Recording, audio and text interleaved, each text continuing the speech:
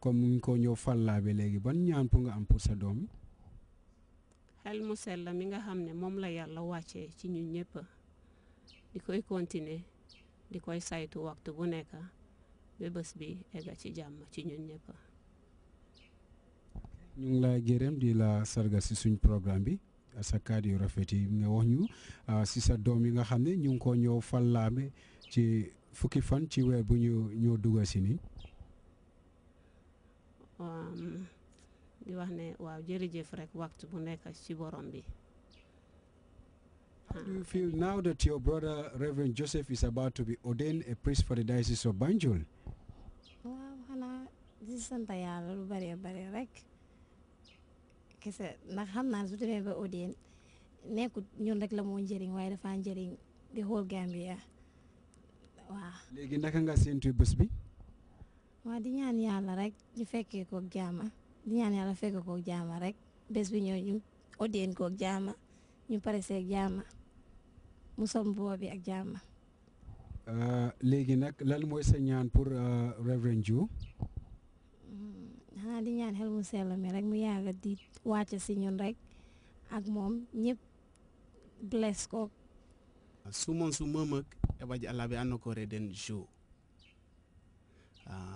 mati famille yololi kayne nak di ati e emité malike mo to yine yinen pare den wa no ko re comme alabe ren wolo di famille yololi re nyame waaw to fang ham mam benene kayne na kololi di burunga bu catholique ka fara kandum ka fara ko bu mati e kane o labe da di Joe uli kokori ka fare ko di buyeget ba sete di emang yanu mangomi dimoro mo kane ulaya uli kokore ko di buyeget wa sete uli kok fana yiri elaw bukan anosan mana benen to ke kalawak di bumati Joe atemit mana abenene kayni na kola mana benene di wano eki mana beneno sembe man wano san wanda fare mi bute kandi burum bati ku catholique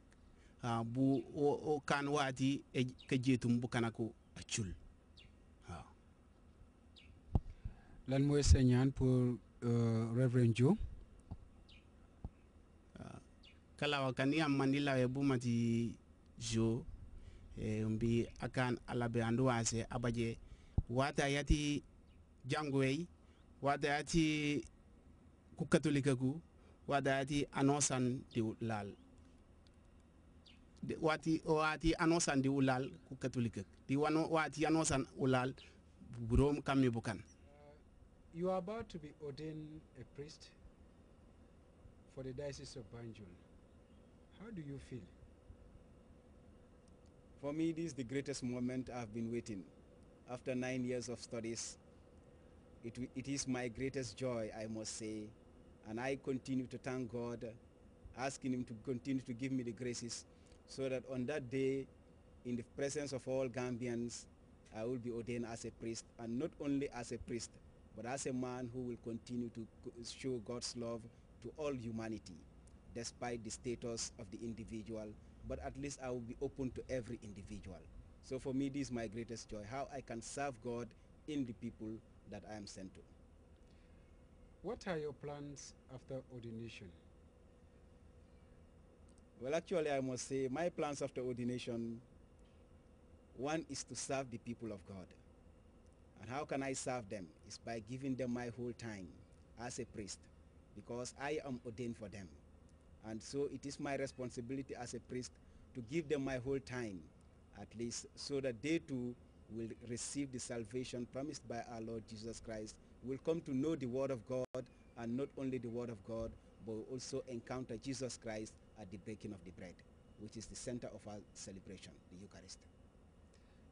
What would you like to say to young people who may also want to follow your footsteps to join the seminary to become priest for the Diocese of Banjul, and even parents, especially your mother, who have helped you throughout this journey now that you are about to be ordained a priest?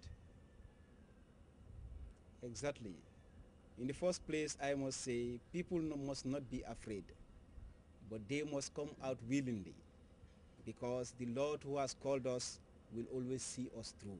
He will never let us down, but he's always there behind us, trying to give us the strength and the courage that we need so as to forge ahead on our journey. I must also encourage parents that they should not enforce certain things on their children. When a child comes to you and say, this is what I want in life, the best thing as a parent is to encourage the individual, because we all have our own choices, and the best thing is to guide the child so that he may achieve what he wants to achieve in life. So the journey to the seminary, yes, is very long. 9 years is a long period, but I must tell you, it is even short. By the time you reach your final year, you don't even, at times you may say, how comes? It is something very, very short. Exactly. So I must say, let them come, let them not be afraid. Jesus is always there ready to embrace them. And to your family and friends? Well, to my family and friends, I must say, in the first place, I want to thank all of them, because it is through their help that I have reached this stage. Had it been not for them, through the pain of my education and the support that they have been rendering to me from my childhood days up to this level, it would have been possible. But through their help, through their assistance, I have reached thus far, and so I continue to thank them, that God will continue to reward them abundantly. Reverend Joe, it's nice talking to you, and thank you so much for giving us this time. And I wish you a very good and happy life into the priesthood. And I pray that the Lord will guide you come the 10th of November, when you'll be ordained a priest for the Diocese of Banjul. Thank you very much, Matthew. It's a pleasure.